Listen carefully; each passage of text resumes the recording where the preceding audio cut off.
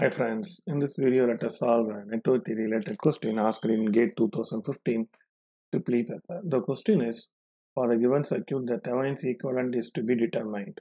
The Thevenin's voltage V Thevenin in volt seen from terminal AB. So across this we have to find V Thevenin. That's what they have asked.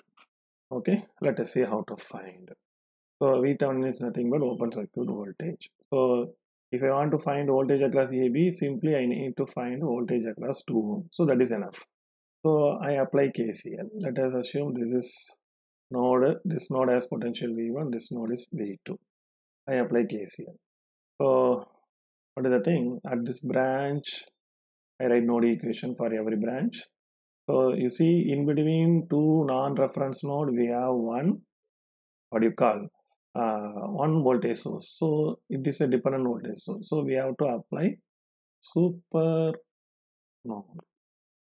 mesh analysis, right? Super node analysis. Okay, let us see how to do. Okay, so first I apply KCL at this node. So for this branch, it is V1 minus 2 divided by 1. Next, for this branch, it is V1 by 1. So you just to ignore this branch now, apply KCL at this node V2. So V2 by 2. If you want to know in detail about supernode analysis, please refer my video on supernode analysis equal to 0. This is equation number 1. So this is the first step. Next, what we have to apply? We have to apply KVL at this supermesh, this branch. So KVL. So you see, only take this branch. What is this branch? This branch. So V1, we have V1 here, V2 here. There is one dependent source minus plus 20I.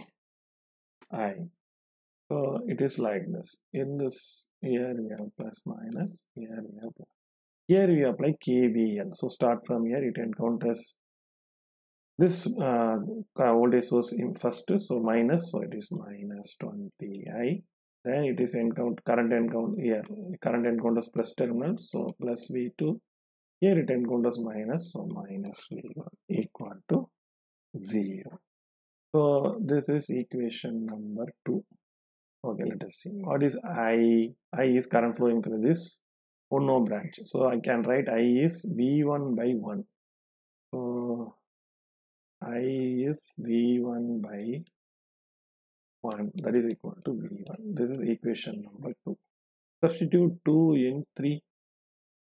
So it will become minus 20 V1 plus V2 minus V1 is equal to 0. So this indicates 21 V1 is equal to V2. This is equation number 4. What is equation number 1? Equation number 1. Okay, so this one, if you simplify, what we get is, let me simplify this. So 2 is LCM. So if you simplify, 2V1 minus 4 plus 2V1 plus V2 is equal to 0. So it will give 4V1 plus V2 is equal to 4. This is equation number 5. So 4V1 plus V2. 4V1 plus V2 is equal to 5. So from this equation I understand V1 is equal to V2 by 21. So V1, so 4 into V2 by 21 plus V2 is equal to